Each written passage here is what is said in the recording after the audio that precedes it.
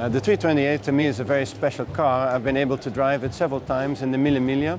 It is a very light car, a very agile car. And that car is so light and agile not because it has a lot of horsepower, but because it's so light. At that time, BMW already was looking to save weight through building the car out of aluminium. And in the future, of course, saving weight becomes even more important to arrive at good performance while using less fuel. And in the future, we're going to do this by using different materials like carbon fiber. And that's why we built this 328 Hommage car completely in carbon fiber.